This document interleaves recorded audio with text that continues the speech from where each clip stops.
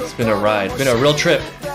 As we come to the end of Kaguya Season 3. I really hope there's more of this show. I don't know how it's gonna end, this episode, but it's just such a great show, such a great character, such a great premise. Dual Confessions Part 2. Yeah, this is the problem with dating someone super popular. She's just in high demand, being the goddess that she is. Especially for someone like Ishigami who's already doubting his worth in this whole dynamic. And we found the missing heart. Indeed, it is. I feel like we're gonna do a lot of losing this episode. I hope, at least. Yeah,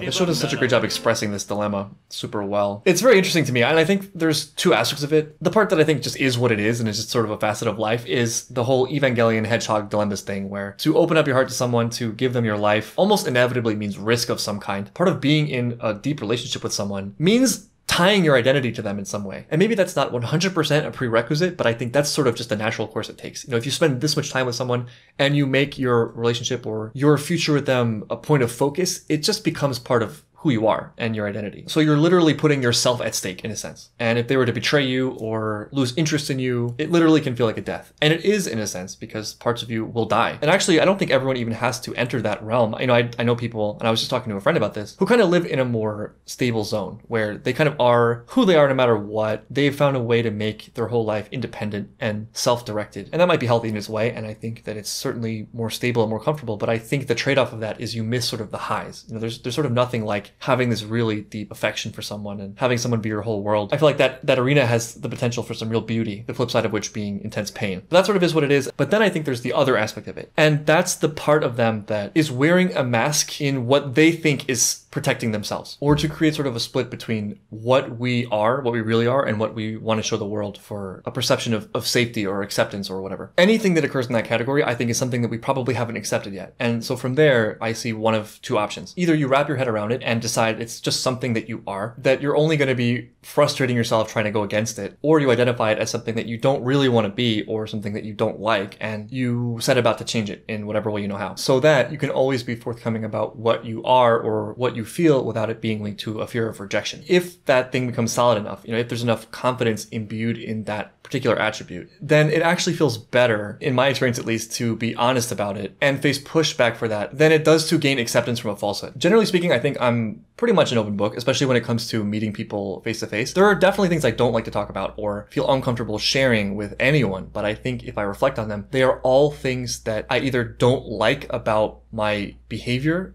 or things that I haven't quite come to terms with yet, or don't fully understand about myself yet. At the same time, there are things I feel comfortable saying, things I know will be controversial perhaps, or might get a negative reaction, that I actually feel good to say because I'm more connected with it. I've come to terms with it. That ends up being a great experience actually, where I feel aligned with myself. As long as I'm regulating myself and I'm sure I have the right emotions behind it, and make the focus honest expression. That's key. And like nothing else at all. Those moments make me feel stronger. And interestingly, I think they're also correlated with a higher chance of success in the eyes of others. It's a sign of strength that you know yourself and believe in yourself enough to say things even when they might not seem like what the other person's expecting. And I think that strength and confidence are things that generally people admire. One of the weird dangers about this whole game is that you are, you know, tiptoeing around everything and you're trying to please the other person. It has a very high possibility that it will do the opposite, that you'll leave no impression at all. Relationships like this or people like this will sometimes be triggers for that, you know, like wondering who you really are. But I think that ultimately it's an individual journey, and it doesn't have to start with, you know, these moments. In fact, I think the earlier it starts, the better it'll work out when these kinds of situations emerge.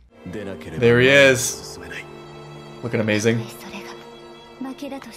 Just don't leave anything unsaid. I did it for you as a grand romantic gesture. And I heard you like Sailor Moon, so I'm cosplaying as Tuxedo Mask.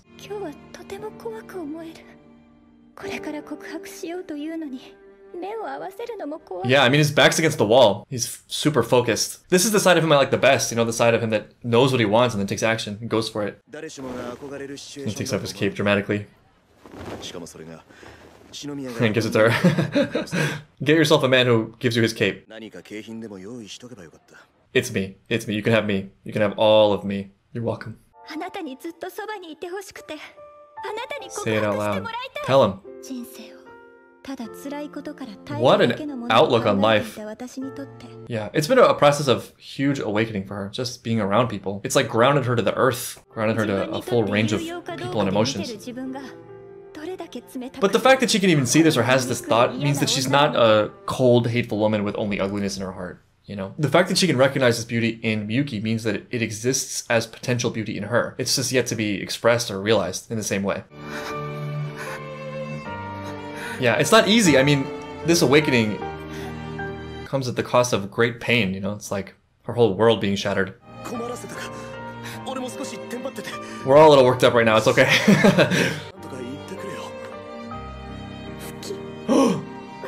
Oh, I thought she said that out loud. I was about to say. So the outfit did come up.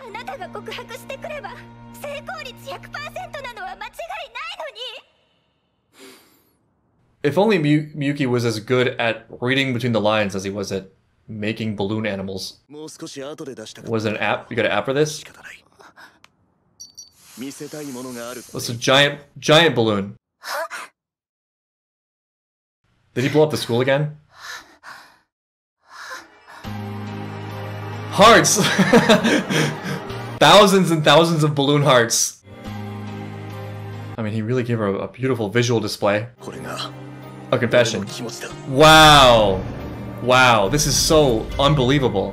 And the moon! Yeah. He's been busy.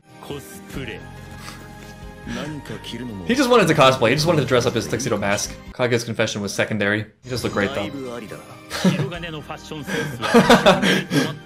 I don't know, I think it's great. The Miyuki starter kit, cosplay, balloons, a fan, poverty, octopus wieners. So many things come full circle in the show. Little things end up being super relevant. Yeah, played to her worst skill. Investigation. Very clever.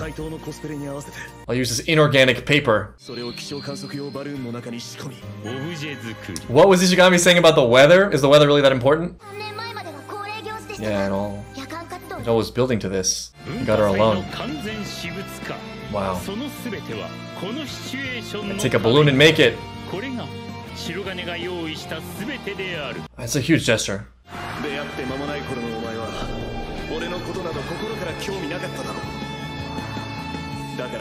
It sure grew though. Yeah, I mean really showing his feelings with action. It's so bizarre. I feel like this misses something so crucial. And this whole gesture is so beautiful. It's so great. It's just an amazing realization of who he is and his best qualities and knowing what he wants and going for it and valuing her and understanding her. There's like one part of it that bugs me. And I think that's still a part of essential growth for Miyuki that has to happen at some point. Speaking of individual journeys, I think the key for Miyuki, or for both of them actually, is the realization that they're not going to get what they want or think they need through the conferral of status via a confession. They can't actually. And this actually I think is really common. You know, I thought about it the exact same way. To my own great detriment a lot of the time. It's one thing to value someone, to think they're amazing and special and to recognize their gift that you feel maybe that you do not have. It's a whole other thing to play this value game, thinking that people are higher than you in some level. The trap there is in the thinking that if you end up with that person or get that person's approval or validation, that will confer on you those very things into your personality or being, when actually it has very little meaning. What would have meaning is recognizing that that is something of value in the first place and then meeting an adequate level of that based on your own standards so that you feel solid in whatever that thing is, more independently and on your own terms, rather than having it be kind of this gatekeeper thing where you need to be with someone to have their approval or to prove that you have it at all in an attempt to purge this weird sense of guilt or unworthiness. And that doesn't mean they can't be pursued simultaneously. I mean, you can obviously pursue great things before you're complete. I think it's a mistake to wait until you're perfect to do stuff, but he could confess right now and then just have faith that he could fill the gaps he needs to fill in order to become the man he thinks she deserves. But that is something that he has to do. And I think that that's what Kaguya is waiting for. And it makes more intuitive sense to me personally for him to be the one who does that. It's interesting to me because they both seem to have the same thing going on where they look at the other and see something they themselves want to possess. But in a way, just my gut instinct is that what Kaguya wants from Miyuki is a little bit more natural and healthy than what Miyuki wants from Kaguya. There's something kind of weird to me about this, the status element that he's seeking. Because Kaguya's emotional development and her ability to be kind and conscientious and care about others seems more natural and is more important than Miyuki's desire to kind of be elite and escape from what he perceives to be a lower ranking in society. Just to me, it feels less important, first of all, less transferable, and also a little bit less about who Kaguya is and more about the things that she carries as a label, almost the things she might want to escape herself. I don't think it's been addressed as much as Kaguya's emotional development, but it's there for Miyuki as well. And, you know, him seeing himself as maybe lowly because he doesn't have this rich and powerful family like everyone around him does. Which is understandable given his environment, but I feel like to everyone watching, we immediately recognize that Miyuki's greatness exists with or without that. And you kind of just want to shake him and, you know, wake him up in the hopes of making him see how just amazing he is. I mean, I know I'm overreading it somewhat. Part of this is just beautiful that he worships her on that level, you know, and adores her. My blue heart in remembrance of the blue ass that I left behind.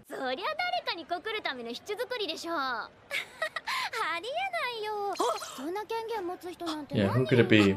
In 30 seconds, better detective work than Chika has displayed in 3 seasons.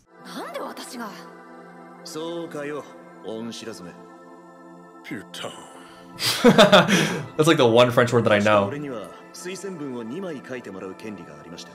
Ooh, did he ask for Kaguya as well? Can we apply for her? Can we apply on her behalf? Yeah, yeah. This is great. This is like really thinking it all the way through, trying to make it happen. Yeah, but he's earned it. I mean, he's got the social capital. Oh no, oh no. Miyuki, don't overreact. This is just how she talks. Kawaii so.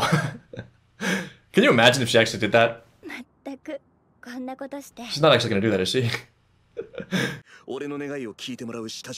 There you go, there you go. Not being deterred. Going to Stanford, probably. I mean, without the logistics, it's over. Yeah. That would be amazing. To be with you forever. You should say that part too. Yeah, that's a appropriate first reaction. Right, father. Yeah, these are all valid concerns. I mean, this is it. This is the confession, right? We don't need anything more. We've done it. Wow. Hell yeah. Feels good though. Ooh, this is... I just love this energy. The can-do energy. It's gonna be difficult, but those are just challenges to be overcome. She could have just melted down. I told you, it's me. Ooh. He squeezes the balloon for dear life. And you know there's one opportunistic guy in the crowd telling his girlfriend that he did this balloon display for her. I already have him. What I really want is your pain and envy. This whole love triangle is bizarre. What is her game? What does she want? Was this all a ploy to get Maki's attention? This is the true power couple of Shuchin-hai though. Oh no, Miko's not here? Oh, that's admirable, but kind of sad. They seem like a great couple. Made myself off Miko. It's alright, she's a freshman in high school. She's doing fine. She'll figure it out. Oh, I showed up for her. Oh, I gave her the heart! Ooh, interesting. Ooh, and now he knows what it means. Not ruling them out. Not ruling them out as a couple later. This Tsubame thing might end up being practice. It's really thoughtful. It's a really sweet gesture. Well, she's being responsible. Yeah, it'd be nice if she could enjoy it too. Partly your handiwork. Yeah, again, like, I just keep coming back to it. All of their eccentricities and character flaws, let's call them, work well and make you love them more because of moments like this. I mean, you can easily imagine someone like Miko doing what Miko does solely for the desire for power, and that kind of person might feel disappointed that it was going well. You know, they might feel unhappy that it was going on and didn't involve them, or they weren't receiving an outpouring of praise for what they'd done or whatever. But no, she's just a sweet girl who's happy that the thing is a success and that she did her job. It really has been a roller coaster. You can stop now. This is like a good episode for everyone except for Chika. They did her dirty. And then secret passageway, because why not? Ooh! No, they wouldn't. They wouldn't. Would they? Is it? It's just a room. What were they gonna see?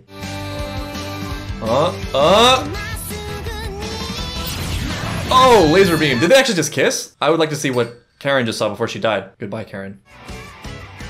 Yeah, this made a mark, didn't it? That's a turning point. That's where this is going, isn't it?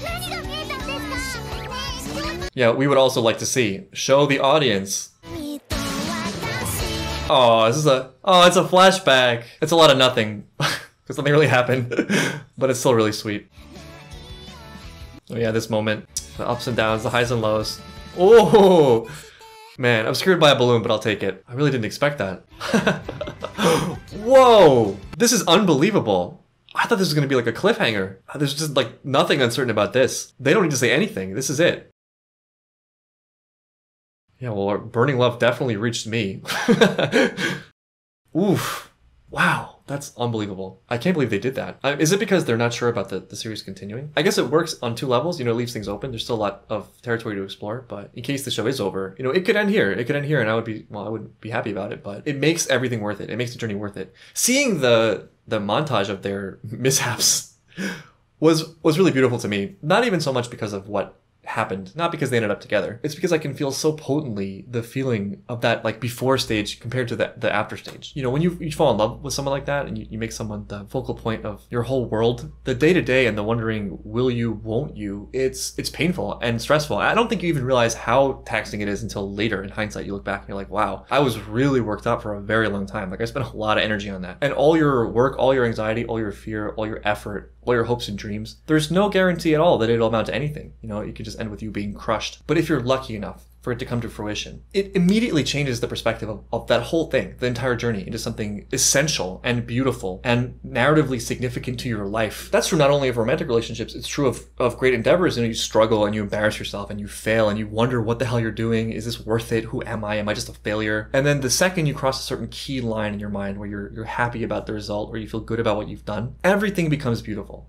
Everything becomes so emotionally significant and powerful. And then the thing that you have now is made all the more beautiful by that struggle. That's sort of the game, you know, it's the risk reward of even wanting anything. You might not get it, and you know, that's where the pain comes from. But you know if you do, man, is it going to be sweet.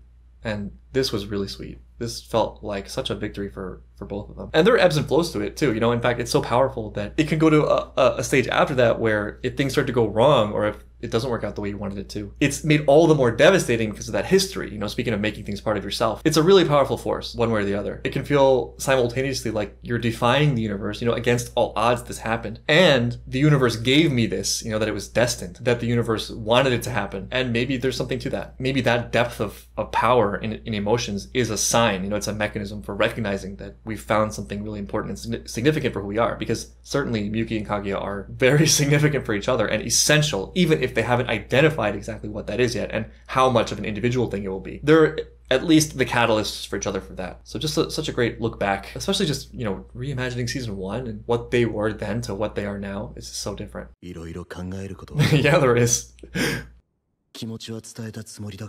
I think she got the message. We don't need that anymore. We've done it. We're there. We got it.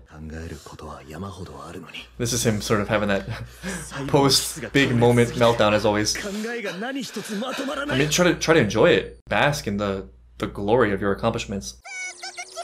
At least she's enjoying it. The Shuchin after party.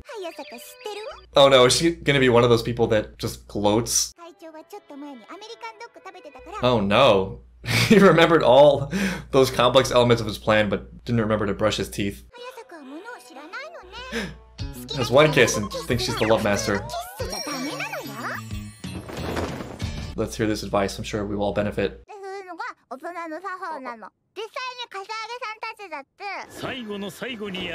Wait, why? What was the blunder? Wait, what? What did she do wrong? What did I miss? I'm having trouble understanding this hand diagram. The fact that I don't know what's wrong is really concerning. What? I don't know. Oh no. Oh no. Please let me know in the comments what is wrong with what you just said. I have no idea. At this point, it just feels like a victory lap. maybe momentum and habit. It just seems to be how she approaches her day-to-day life at this point. That's fine. I feel like the show also validated what I was saying to some extent early on. Like, it was never really going to be about the confession anyway. Confession's sort of useless without the more fundamental stuff. Kaguya-sama Love is War, ultra romantic. Man, it's super sad to see it end. Really enjoyed this ending. I mean, it's visually beautiful and very creative. But the more I think about it, the more I love the idea of rescuing Kaguya. Especially in light of some of the things she says, like in this episode, where, you know, she just is just devoid of emotion and life and hopes and dreams. A little normalcy. So nostalgic. I guess it would be appropriate for this to end in the room, in the student council room, which is a character of its own. Still going at it. Happy Life Game 2. Look at them, they look so natural. That's a relief to see. Oh, are they holding hands? They are, wow.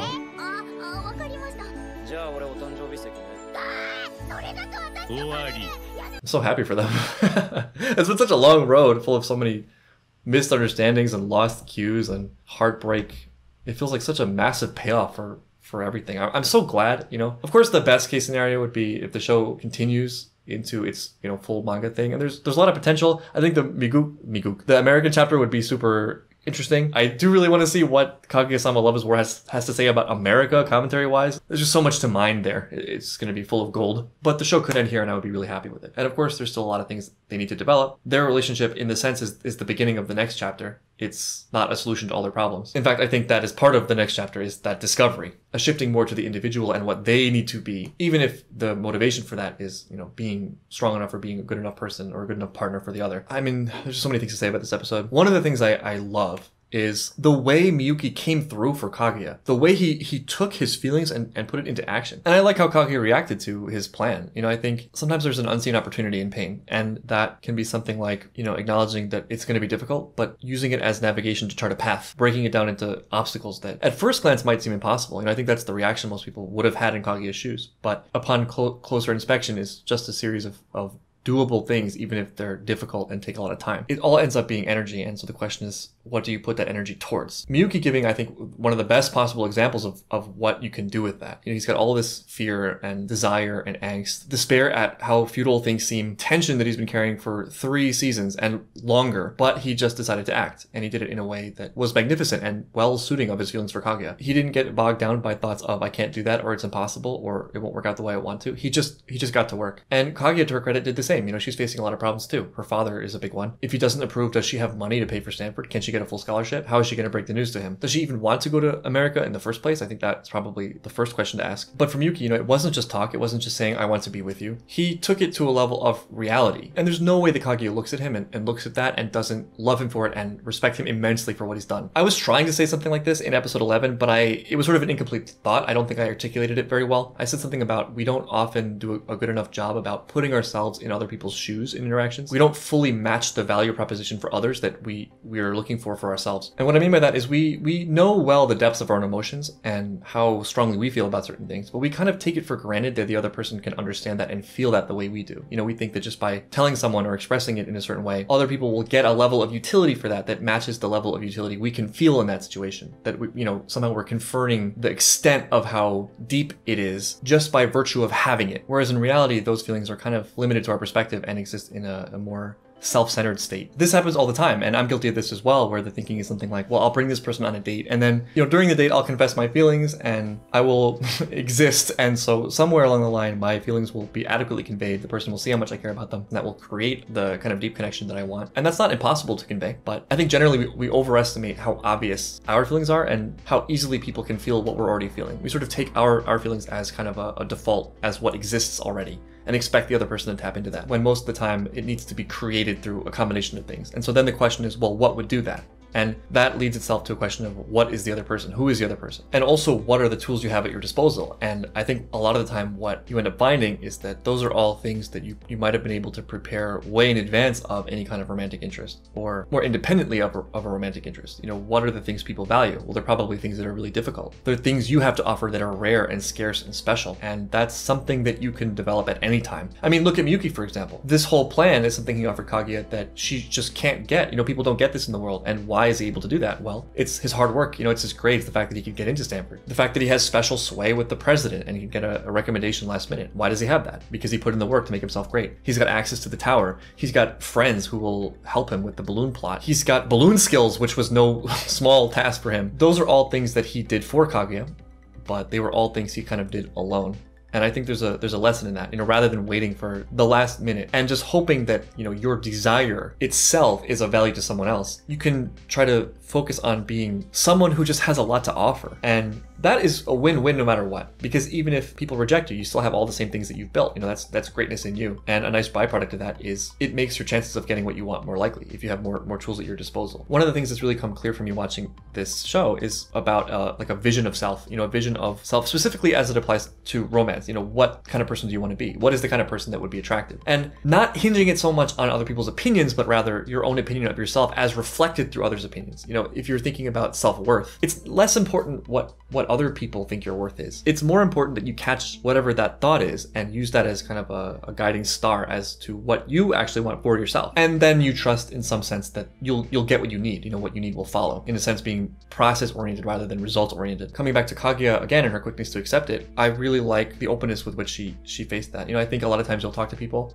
and they'll name something they want. Then inevitably will arise the conversation of possible steps to get there. And in my experience, and you know, me doing this as well at times, the gut reaction is to make it impossible, because you instinctively realize how difficult it would be to do those things. And also because you're looking at it all at once rather than breaking it down into discrete steps and processes. This comes up a lot for me when I talk about traveling. You know, people say they want to travel, and for example, I'll say something like, well, you can teach English abroad, and people say they don't want to teach abroad. And I'll say, well, that's fine. There are other ways. You know, you can try to build another source of income, maybe one that's online, and it might take a couple years, but if that's something that you want and you think is good for you, then it might be worth pursuing. But that a lot of times is where the conversation will end, just because of how big it is. It's too big. And it's not my call to, you know, tell people what they should and shouldn't be doing. What I do kind of object to is the automatic shutting down of things. For me, there's nothing to lose by laying out the steps, trying to be as clear about it as possible, and then deciding if it's worth it, rather than seeing it as impossible. That kind of shuts a lot of doors prematurely. I kind of expected Kaguya to do that, you know, given her history. But I think the